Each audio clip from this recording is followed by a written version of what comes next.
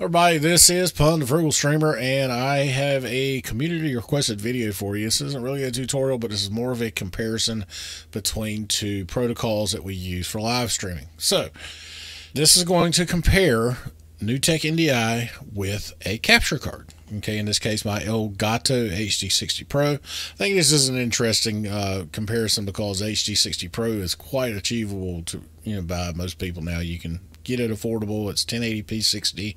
It does a good job. I like it a lot. I use it, for all my live streams for capturing my mirrorless camera.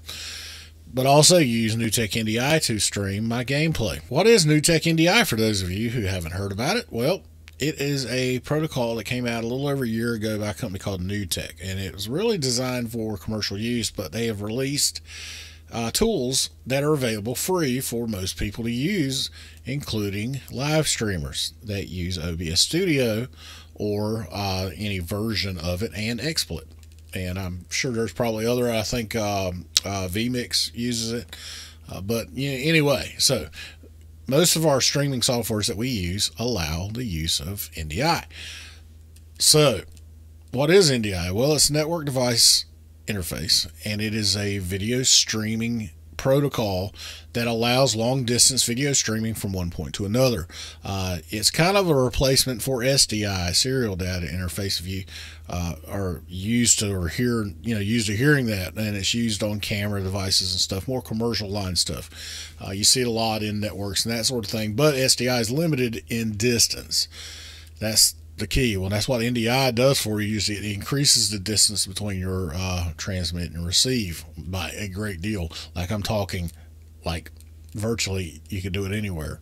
The latest news I think I heard, there's two different news sources that came out that Newtek put out on Twitter talking about productions being done in other buildings in another state. On our level, as a consumer, as a live streamer for Twitch or YouTube, whatever, or even making videos, NDI is a free tool, which is really what appeals to most people, is the fact that it's free. It's a free tool that people can use to stream their video and audio from one PC to another, which is why it is funny about this comparison, because you have a video card, a capture card that is, typically I would think right around 150 bucks, 130 bucks. Comparing this to a free software that is, virtually doing the same thing for you. So anyway, I'm a big advocate of NDI. I like it a lot. I think that eventually NDI is going to be kind of the standard, and it might even at some point take over the use of capture cards because it's just so good. It's usable, it's free. The SDK tools are out there for the third-party developers to take and install NDI into their devices. There's applications coming out. For instance, there's a Android app that you can get on your phone or tablet that you can send your phone camera over your network, and you could make a source on OBS, for instance, which is awesome. Now I have set up OBS Studio with the latest NDI plugin, and I'm also feeding my Elgato to the same scene. One will be on the left, one will be on the right. I'm not going to tell you which one. I'd like you to try to see which one you think is better, but I'm going to use some gameplay, Apex Legends and Battlefield 5. You can kind of compare the two, look at them, see which one you think maybe is a capture card, which one you think is NDI. I seriously doubt you're going to be able to tell. I'm just going to tell you up front.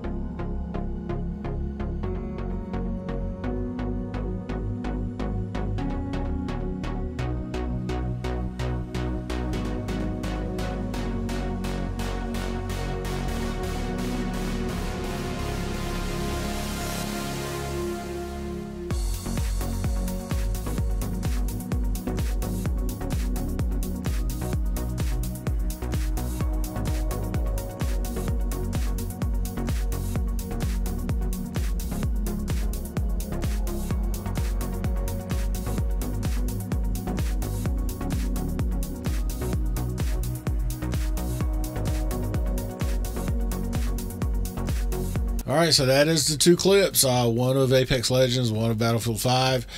Both of the sources, the Elgato and the NDI, were both displayed the whole time in both clips.